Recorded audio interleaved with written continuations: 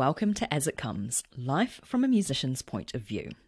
I'm Davina, I'm a freelance cellist based in London, and I'm here with a reminder of how therapeutic it is to talk to people. We've all been confined at home for a really long time now. Have you done that thing where you don't speak to anyone for ages, then you pop down to your local shop to buy something essential like Oreos? You go to talk to the shopkeeper, and a sound emits from your mouth along the lines of It takes continued practice talking to people. Last week, I was lucky enough to have utilised my talking skills in an ideas exchange for Orchestra Vitae, the brainchild of Dr. Fiona Gibbs, who was my guest back in episode 22.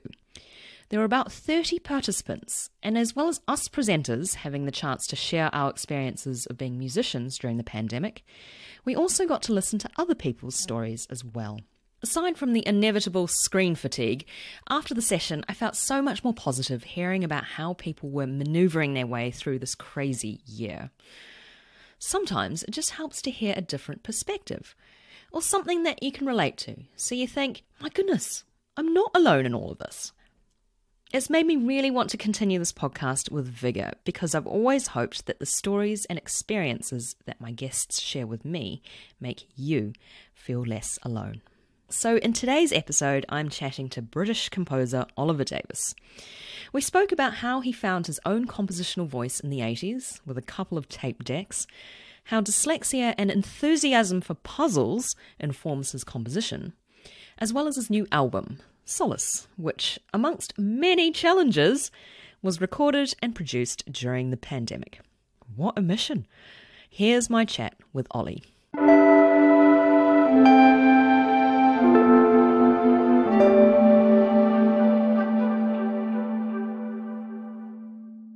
Oliver Davies, welcome to the podcast. Thank you so much for joining me here remotely. So I'll just introduce you to listeners who might not know who you are. So you're a composer for film, TV, and seemingly quite a lot of ballet. Mm-hmm.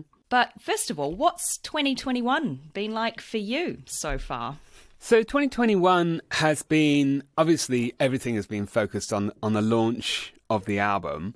2020, we all thought that it was going to be the end of the pandemic, and then suddenly 2021 comes and it's actually even more of a strict lockdown feel to the previous one. Mostly I've been focusing and taking my mind off lockdown by working on, completing everything we scheduled for the release of this album, Solace. We'll talk about your album shortly, but, when you're not working on your album, what fills your days? What I really enjoy is, it sounds tragic, but my hobby is my job. That's what I love doing. And other than very sort of mundane things that usually people do at the weekend and going for walks and things like that, I'm mad on puzzles. I do love puzzles. So I have to do at least one code word and a Sudoku every day. I think I'm always sort of making my mind do things. I'm dyslexic, so I don't read books, but I do love films and plays and things like that. But it's good to do puzzles because they keep your brain working, don't they? Apparently, if you do lots of puzzles, you're less at risk of developing Alzheimer's later on in life. I think you'd have to do very different puzzles in order for that to work. So there is more recent research shows that actually just doing puzzles isn't enough. But it's certainly keeping your mind very occupied is important. So I think it comes from the strange makeup of my brain makes me always want to do puzzles and jigsaw puzzles. I've got a 1,000-piece jigsaw puzzle on the go at the moment. So there's always, it's a subplot of my life is trying to solve things. I suppose that's it. That's interesting. I love a good puzzle, especially over Christmas time. One year I did a puzzle over Christmas and we got to the end of it, 1,000 pieces. And how does this make you feel? We got to the end and there was one piece missing. Oh, nasty. That's not good. I mean, I would have to either think about buying another one if I could find it on eBay or something cheaply to find the one piece, or And then I'm becoming obsessive. But it's just or drawing it yourself, anything. Yeah, just making that one little puzzle piece. Yeah, indeed. As I mentioned before, you're a composer. Tell me about your journey into becoming a composer. You mentioned before that your job is your hobby. How did it all kick off for for you? And my parents are both classical musicians. And so when I was growing up in the 80s, they were classical musicians, but I had a huge, keen interest in electronic music, synthesizers, which was very much not to their liking. And so that made me even more excited about them. But I was, from the age of 3, I played the violin pretty much every day, and from 6, the piano as well. Having seen my parents kind of go green in the green room, nerves before big concerts and so on, I sort of thought, yeah, that isn't me. I don't want to be a performer. But from the minute that I started to record down ideas of my own, actually the very first time I did that was an epiphany, and I couldn't stop from there onwards, and that was about the age of 11. And I just didn't stop writing from then. And so I wrote an enormous amount in my teenage years, and then made a first LP at 16, and then I went to the Royal Academy to study composition at 18, and then left. And unfortunately, in my last year, I'd scored a feature film, but the film kind of didn't do quite as well as I'd hoped it was going to launch me. But it didn't. It sort of flopped. Bit of a turkey, as they say. And in fact, the only country it sold to was Turkey, ironically. And so that didn't do so well. I almost fell into a job of becoming a classical music editor. And from that, I was really enjoying editing. And then they put me on the recording sessions for a large contract we had with the RPO, this production company called SRT. And so in the 90s, I was involved in making dozens of albums and sitting in the studio and then putting the albums together. And then I set up a record label for a Singaporean firm. And then, late 90s, I had another epiphany that I was doing the wrong thing. I was producing and not writing. And so by this point, I was in my mid-20s, and I thought, no, this is wrong. I need to be composing. And so I set up a company in Soho in London called We Write Music, and I wrote music for television. And so that is a huge challenge getting it off the ground because it's very competitive. That I ran for 20 years in Soho. But in the last sort of 5 years of that period, so we're talking now 8-9 years ago, I really started to want to get to writing music that wasn't for something specifically on television or something visual. I'd scored so many cartoons and TV ads and TV shows, and so I thought, right, it's time to move towards back to classical music, which is what I was brought up on. Yeah, so writing something for your own fulfillment. Exactly. Rather than to a brief. Going back, when you were experimenting, you mentioned when you were about 11 years old, and you mentioned you were into electronic music. How were you sort of experimenting these initial thoughts that you were having at the time? What I would do, because in those days, we're talking about 1983, 84, 85, I just had a couple of very basic analog synthesizers and 2 tape machines. I'd record one idea down onto one tape machine, play that tape back, and then record onto another, and playing over my first idea with a drum machine in the background. Ironically, recently I've been transferring all those old cassettes, and it really, most of it is awful. But it doesn't matter. You've got to start somewhere. What I did was, I wrote all of this music using this method of sound on sound, and it slowly became more and more I refined it and got better, and I formed little bands. So when I was 13, 14, I had my first band, and then my brother and I had a sort of an act, and then it sort of went from there, and it got bigger and bigger and bigger, I suppose. And it sort of dominated everything I did when I was in my teens. Like I said, I was dyslexic, so it was escapism from, challenging school life. I think that was it, really. And I think at that age, one can be very entrepreneurial. Yeah. When one finds something that one really enjoys doing. You might hate me for saying this, but I wasn't alive in 1983, 4 or 5. Okay. No, not at all. I came along slightly later in that decade. But during that time, I think looking back now, when we look at the advances of technology we have with music making now, preloaded onto every Mac, you have GarageBand, and it's very easy to come up with something now. But to really want to put something together with those tape machines, it takes a lot of effort. It's an enormous amount of effort, and you learn very quickly the limitations of it. The thing is that people have said to me, oh, exactly that. Oh, but aren't you worried? Like, everyone's got GarageBand. I was like, yeah, but all they end up doing is writing sort of GarageBand preset music. Actually, it's sort of that kind of software does tend to stop you from having your own voice. Whereas if you're faced with like an actually scoring orchestral music in a score, or you're writing music at the piano and then adding other instruments on top, you're going to wind up with a far more individual voice than sitting with the same software that everyone else uses. Yeah, you start to hear the same presets over and over Yeah, again. exactly, and the same loops and the same sounds. It's like, well, actually, this isn't really that original. So when people say, oh, are you worried that you've got all this extra composition? I'm like, well, in the 1960s, you could buy a guitar for £5. It didn't make you Paul McCartney. You know, it's not really, and not that, you know, any of us composing today are of that ability, but the point is that it's still relative. To actually really make your own voice heard, it's an enormous amount of effort. Yeah, absolutely. It's like right now we're both speaking the same language, but it's what you do with the words. Right, okay, exactly. Good way of As a summing kind it of up. analogy, I suppose. Yeah. You could all speak the same language, but if it's complete gibberish, then no one's going to understand it. No, that's a good point. Yeah, absolutely. So, I wanted to ask you about writing for ballet, because you've done a lot of writing for ballet in the past. I find this quite fascinating because I personally teach at a specialist ballet school here in London. Don't teach ballet, teach the cello. But I'm quite fascinated in the parallels between physical choreography and music. So what's your approach to writing ballet music? So what tends to happen is, initially, when I released that first album, I wasn't thinking about ballet at all. And then I discovered, well, I was contacted actually by a company in Oklahoma called Tulsa Ballet. And they got in touch and they said, oh, there's a choreographer here who really wants to take many of the works you've written from your album, Flight, and turn it into a ballet. I was really excited by this because I'd always loved ballet and, you know, I'd been to the ballet lots.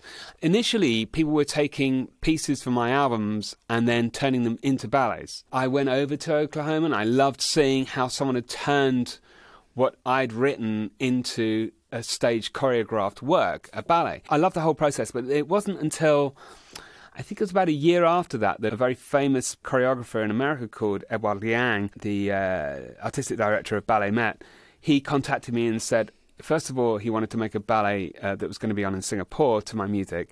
And then he said, there's this new festival that's happening in San Francisco called Unbound. Could you write a work for it? I've been asked to create a work. And I was absolutely, I'd love to. So I was kind of learning on the job a little bit. But essentially what happens is he would give me a sort of structure to work within. So he wanted to open with a big ensemble piece. And then he wanted a pas de deux, so a small duet that was going to be more intimate. And then where the next section would be where the male solos come in. So it has to be more bombastic. The next section would be a pas de deux, and it was more beautiful, and so on, and then end on a big ensemble number. What was great was having this structure created for you, and I loved it. And I like writing very quickly is my way of doing things. I just send lots of sketches over, get feedback very quickly, and then build upon those. And then I would create a mock-up of the entire thing, you know, working with a few musicians to make it feel like it will do when it's played by a pit orchestra. Oh, not as good, of course, but to give the choreographer inspiration when he's creating it in the room. That's how it all started. And my relationship with Edward Liang has gone on, and we've created several ballets together. Yeah, that's really interesting because sometimes I don't know if it's, you know, what came first, the composition or the choreography, and there's a bit of a chicken and egg kind of thing going on there. But it's quite nice to hear about it being a collaboration. And how, you know, you can provide a bit of music and then it gives them a bit of inspiration for choreography. And likewise, you have the structure given to you. So you have these parameters within which you can work. Do you enjoy composing for ballet? Absolutely. I'd say it's my two favourite areas are the ballet, being inspired to write, you know, because Edouard would give very sort of deep notes about where he was coming from spiritually with this piece. So creating ballet music. But the other area is a lyric. I love to receive a lyric. If someone sends me a great poem that does have the right meter, that's my other favourite area. So those two compete with each other. How do you find working with text, being dyslexic? Bizarrely, the thing is, like, I could not, for the life of me, write it myself. I'm hopeless, obviously. That's no good. And I find comprehension actually massively challenging. Like, so a book, for example, by Thomas Hardy, yes, I can understand it, but it just takes someone like myself a lot longer to get the head around it. But if you gave me a play, I'd be absolutely fine. Or something dramatised is fine, because it's dialogue. And that's like you and I are doing dialogue now. So things like, if it was an opera libretto, no problem, because I get that this character's doing this and I can envisage it in my head. Bizarrely, although I struggle massively with very sort of deeply complicated books, I think what I struggle less with is a lyric. For some reason, poetry I have less of a problem with. I think also because of the economy of it and the size of it, I'm not sort of scared by 900 pages, you know what I mean? Yeah, it doesn't look so daunting on the page. As you say, it's a bit more compact. Poetry is a bit like music, isn't it? There's that rhythm, there's the metre to it. But there's the other thing, is that a lot of poetry, it doesn't transfer very well to songs. When I'm thinking of working with poets, there are only certain poets who have created poems that work well, that have the right metre to do that. Often it can be very difficult if there isn't a constant metre in there of some sort.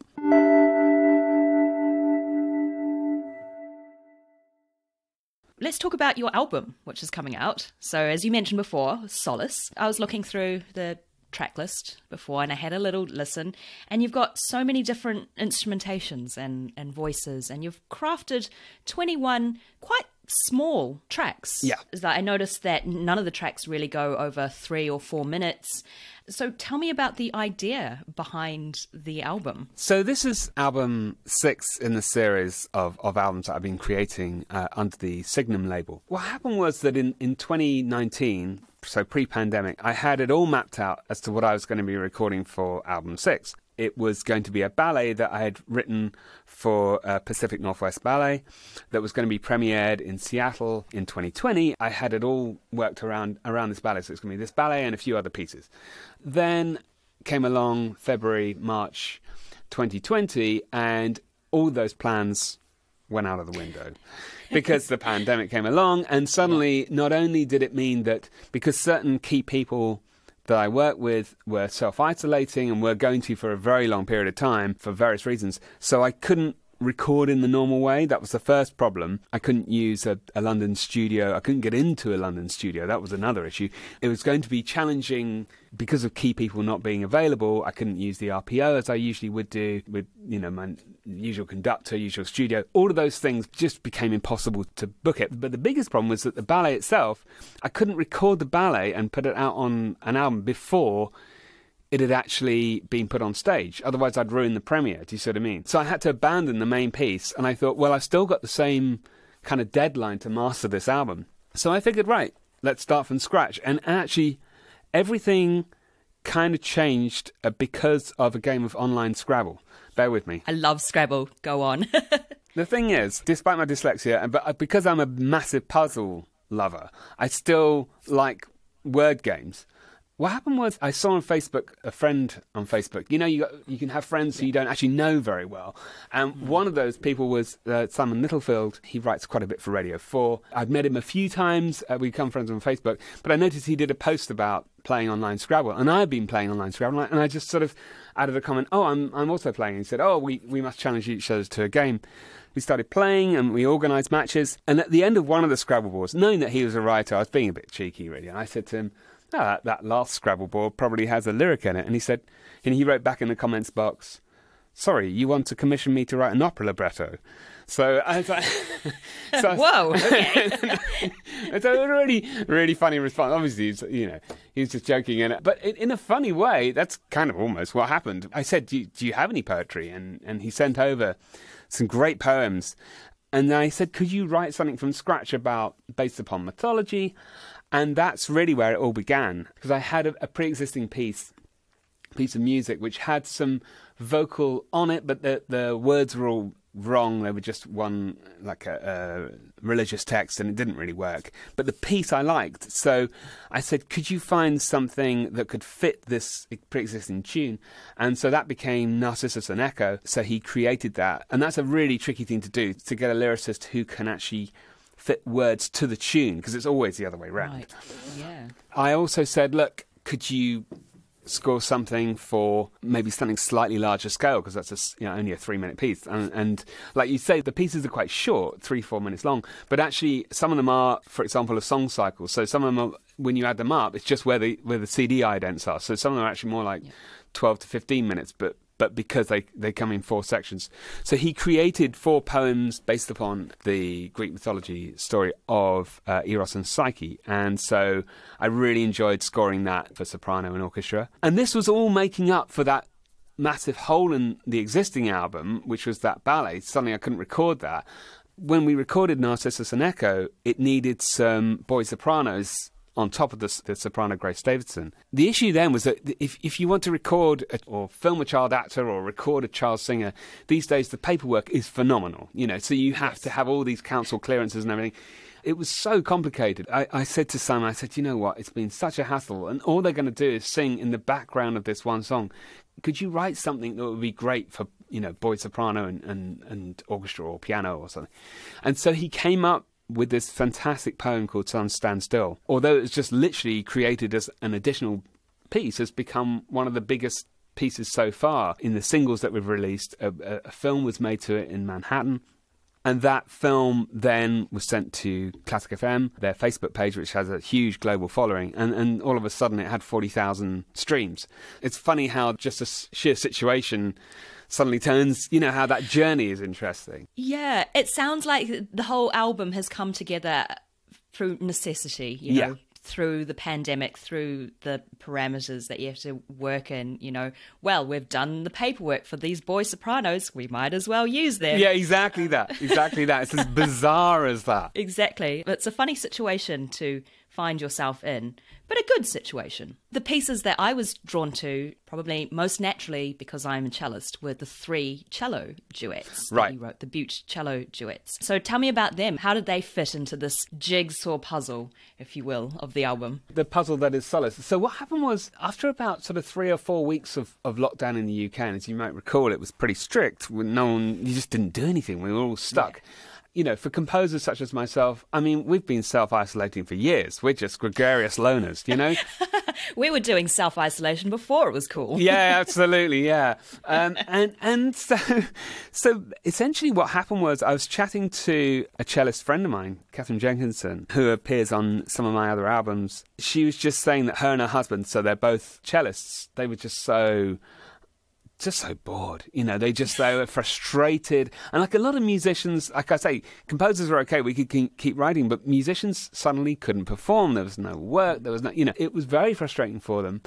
And so I decided to write them some duets. I wrote these duets and sent them over, and then they decided to film themselves playing it. And that actually went viral and had, I think, crazy, like 140,000 streams. It became a big kind of hit because everyone was so depressed at the time, I think.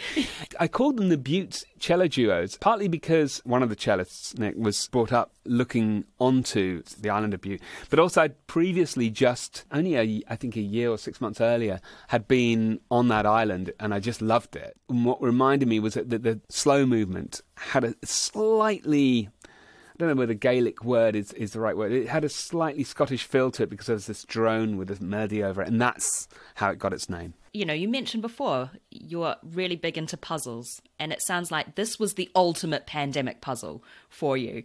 But one more thing regarding that. Obviously, this was all recorded and produced during the pandemic. How did you go about doing? Yeah. How did you go about doing that? So it was a huge challenge because usually we would all pile in to Abbey Road or our studios, myself, the soloist and the orchestra, and record it that way. And that's complicated enough. Suddenly that option's gone. And so what I had to do was somehow create like a version of all the orchestral pieces on the album, which had like a template using a chamber group, just 5 musicians, 4 of which I recorded here and 1 I recorded abroad. Remotely. And so that created like the background, a chamber music version of the album. And that in itself was quite a challenge. But because I had them all recorded individually, it took days and days and days, weeks actually. And then once I got that, I then had control over that because then I could alter dynamics and orchestrate it so that when I gave it to the orchestra in Hungary, because I knew I couldn't be in Hungary, the Budapest Scoring Orchestra, I gave it to them knowing that there was already this structure in place that it would actually work as an orchestral piece. Because usually if I'm in the studio with an orchestra, I can just walk down the steps and say, oh, can we make that bit a bit louder, or maybe bring that out, and suddenly that's all gone. I can't be in the same room as them. At least I managed to get the orchestral backing of it sorted that way, with pre-organised click tracks and the tempo, imagining how a conductor might sort of deal with it. It's a bit of a chicken and egg, because then I had to introduce the soloists into this. And for example, Sergio Bacchini, who's the guitarist on the guitar concerto, he's based in Rosario, Argentina. They don't have classical recording studios in Rosario, Argentina. He was due to come over to here, and we recorded again in a big studio. But that gone out the window. His engineer that helps him amplify his sound wherever he's playing in Argentina, I had to send diagrams of how I wanted the microphone set up and all of this. And there's no internet where they were recording on location. They found, I don't know, a quiet room somewhere. So I couldn't actually speak to him over Skype. Every time I wanted a change made, he'd go and record a movement, and then it would take like another 5 emails and a Skype call just to change things. This went on for weeks and weeks and weeks. So what you're hearing when you hear the final album, there's a lot more going on to make it sound like what would have been recorded in a couple of days. Oh my goodness. Okay, this gives me a whole newfound appreciation for listening to it now, because of all the work that's gone into it. As I said before, ultimate pandemic puzzle recording globally throughout a pandemic. And of all the albums, I ended up... because, for example, Beth and Flo were a piano duo that were going to come over to London and record. Well, of course, they couldn't. So fortunately, I had a Dutch friend, and he organised the recording in Amsterdam. He did a Skype call with me in the morning in the studio on his laptop, put his laptop on a table next to the pianist. So I was kind of with them, and then I could speak to them when they were performing, and then, or like in between takes. And then, recording Carenza, she had to turn her sitting room into a recording studio, so we remote recorded that way. But then at that point, there were I don't even remember all the protests that were going on in Los Angeles in the spring, spring and summer of 2020, and so she couldn't record the whole time because they were going on. So she would have to record around the riots, So we had that was interesting, and so she would have to then record stuff, send it over to me, and then I would then edit it and put it in. Yeah. So it just sounds like so many more extra steps. Yeah, exactly that. The thing is, actually, I was A, determined, and B, you go to a certain point, it's like, well, there's no turning back now. I've made all this effort. I might as well just keep going. And that keep going just went on for another 6 months. It was really crazy. But, you've done it now, and when we eventually go back to normal, you will feel so grateful to be back in the studio with the musicians. Absolutely. Sure. Congratulations on achieving this massive technological feat of Thank you. Recording and producing throughout the pandemic.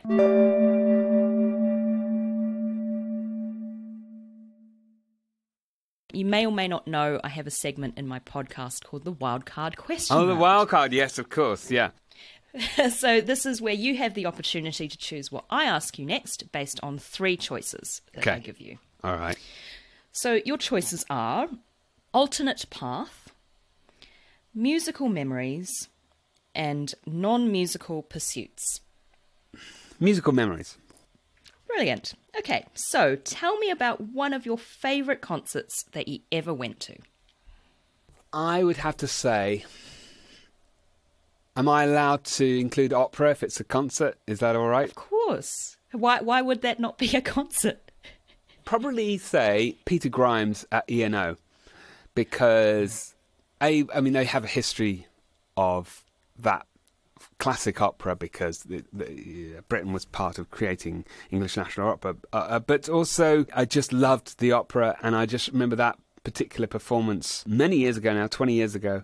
And I just loved it so much. It's one of those things that I think Britain managed so well to conjure up how frustrating it must have been for being in a homosexual relationship in the 1940s in the UK would have been very challenging. And he managed to brilliantly sum up what he must have felt, what it must have been like living in Aldborough and writing this. I think he knew what it was like to be an outsider, is what I'm trying to say. Yeah, to be that pariah Yeah. and outsider. I feel like every time I listen to Peter Grimes, you just, even though you know what's going to happen, you know the plot and everything, you still get that really chilling feeling that you only get from listening to it at that moment. Yeah, and I think it was perfectly timed. Also, I think his orchestration is just something stunning. I heard the sea interludes in a concert in Carnegie Hall, and it really did smash out everything else that was in the program, because it draws everyone in. Yeah.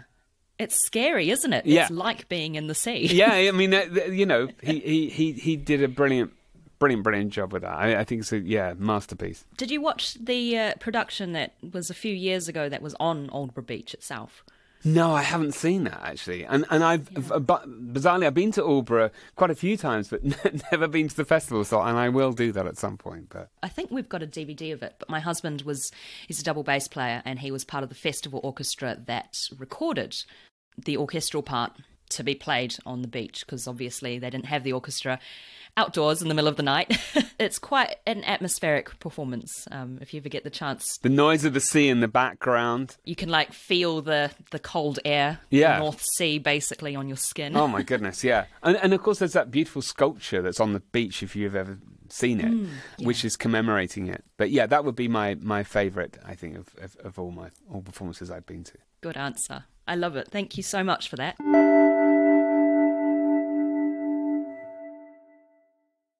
Ollie, thank you so much for joining me today on the podcast.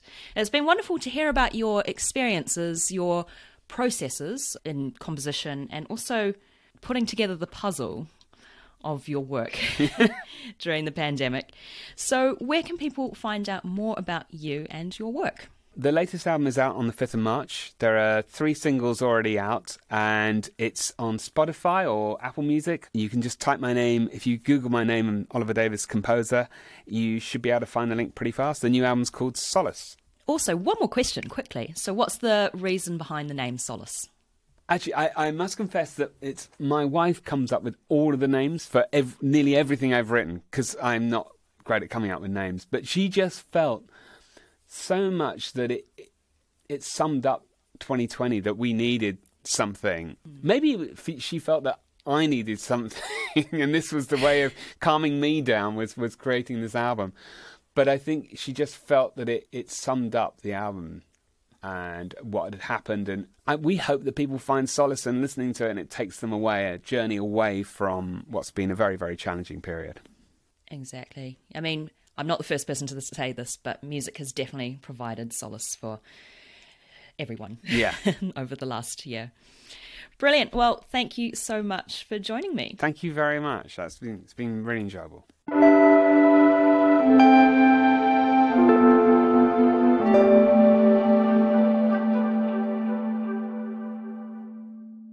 That was my chat with Oliver Davis. Remember, you can check out the show notes for details on his album Solace, which was released recently. One of the pieces Ollie mentioned was Narcissus and Echo. I've always enjoyed Greek mythology, but I do tend to get confused, as a lot of it seems to be variations on a theme of all the people Zeus has slept with, / is related to. It's all a bit of a fog in my brain with random vague snippets. Like when Zeus turned into a swan and had his way with Leda, a woman, who then gave birth to Helen of Troy via egg. What? And then there's also the birth of Aphrodite, which resulted from the testicles of Uranus being tossed into the sea. So I wanted to read up again on the story of Narcissus and Echo, because I'd largely forgotten what it was about. Echo was a nymph, whom Zeus used to distract his wife Hera, while he was off having his way with lots of ladies under various guises. When Hera found out, she cursed Echo and took away her ability to speak independently. From then on, Echo could only repeat back words that were said to her. Hence the term Echo. Narcissus was a very beautiful man who wasn't capable of loving others because he was so obsessed with his own beauty. Hence narcissistic. He got lost during a hunt when Echo spied upon him, and she fell in love with him. But remember, she couldn't speak, so she waited until Narcissus said, "Who's there?" and then embarked on a dialogue of call and response as she repeated his words back to him. When they did see each other, she ran towards him, but Narcissus, who remember, didn't love anyone more than he loved himself, spurned her on the spot, leaving her rejected and humiliated. Echo eventually wasted away in a cave, leaving only her voice. As punishment, the aptly named goddess of revenge, Nemesis, I love this, my name is who I am, Nemesis led Narcissus to a pool of water, where he became absolutely fixated with his own reflection in the water and eventually died because of that. His body wasted away too, leaving behind the Narcissus flower, which is basically a daffodil. Those are starting to pop up now here in the UK. Arrogant flowers. As ridiculous as some of these myths are, they do make compelling stories with authentic themes, such as the importance of having one's own voice and the danger of being self-obsessed. Although I can't help but think that the story would be very different if Zeus and Hera sat down and sorted out their marriage, though I guess as a result there'd be far fewer stories. So I hope that tale provides you with a bit of insight when you listen to Ollie's music. That's it for today. Special thanks to Ros Nagy for my logo and Daniel Elms for my jingle. Huge thanks to Oliver Davis for joining me for this episode, as well as Tessa at Premier Classical for her assistance. And as always, thank you for listening. If you'd like to support the podcast, you can now donate and buy me a coffee on my coffee page. Link in the show notes. Get in touch at asitcomespodcast@gmail.com or on the website asitcomes.com, where you'll also find all previous episodes and transcripts of the podcast. You can also get in touch with me via Instagram and Facebook, where I highly recommend you give me a follow and a like at asitcomespod. Remember to rate, review and subscribe on Apple Podcasts or wherever you get your podcasts. Thank you to those who've already done so, and thanks for continuing to spread the word. Chat to you soon and take good care. Bye!